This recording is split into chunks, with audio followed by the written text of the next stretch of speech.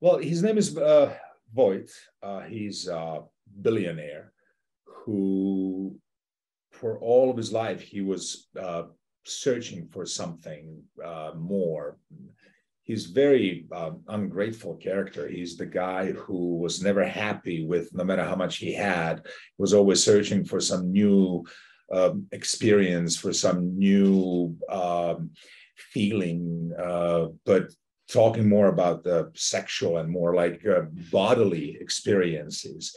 And he feels tired of everything. He feels like that he needs something more. And that's when in his life he comes across somebody's research about the box, and he finds the box, and he believes that this is the ultimate holy grail of otherworldly experiences. It's something that he can actually renew himself and do something that nobody have ever done before him.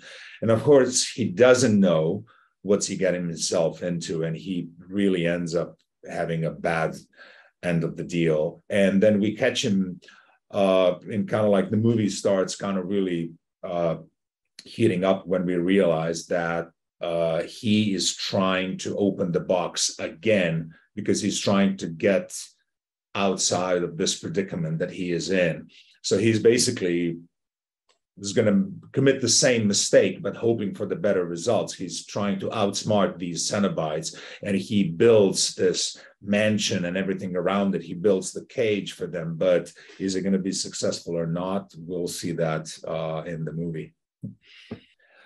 Well, honestly, I've never been a huge fan of horror movies, but when I was younger, when I was a teenager, my local video store, there was still VHS tapes. We found this treasure trove of Hellraiser, and I went in the one that was, I believe it was the fourth one, when half the story is actually happening in space. That's why I originally took it from the shelf, because I thought it was a science fiction.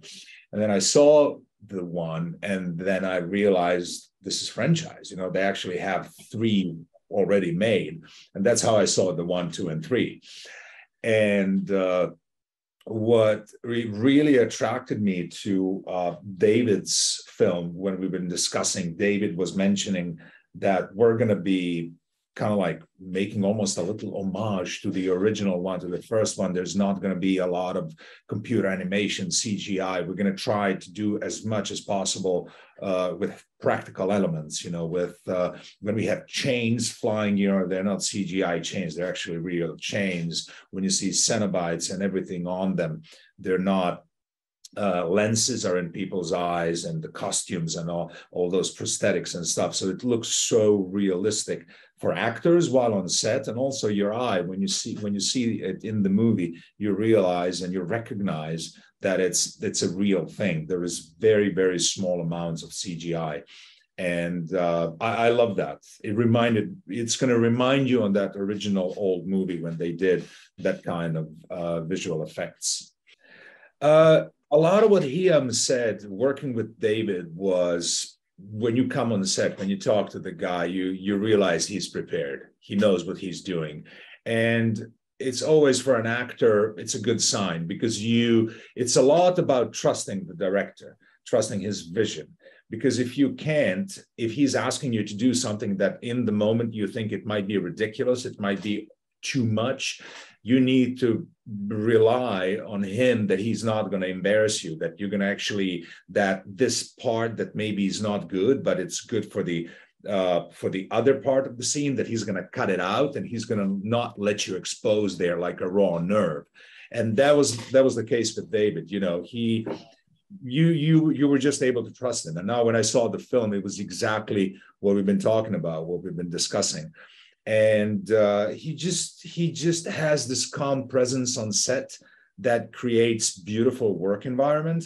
But in the same time, he's a nerve. He's kind of like, he's pushing everybody to give everything from themselves. And it's actually perfect work environment. So I was very, very happy to work with him.